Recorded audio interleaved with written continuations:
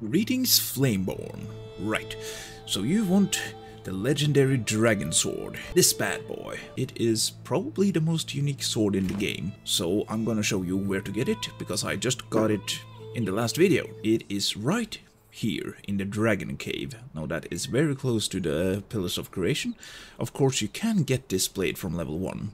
I mean, all you basically have to do is from the Cinder Vault, you just have to, well, yeah, go this way, a little bit over this way, build something over here, travel up here, and then travel over this area. Now you only need to build a bridge from here to here, and then you can just walk basically the entire distance. You can get up here, and then you can either mine or build yourself to the dragon cave. And once you get there, you get the dragon sword. Okay, we're just gonna head right over there so that you can see for yourself. So essentially, once you pass the ancient spire of Low Meadows, you will be able to get all the way up here, and then it is easy peasy right over this way.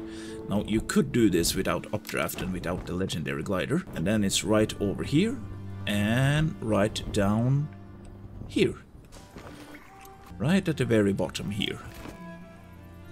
And here we can see the fancy skull, and right behind it, or underneath it, is the legendary dragon sword.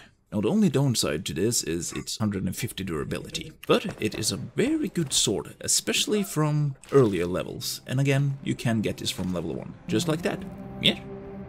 Now you can get the sword. As always, until next time.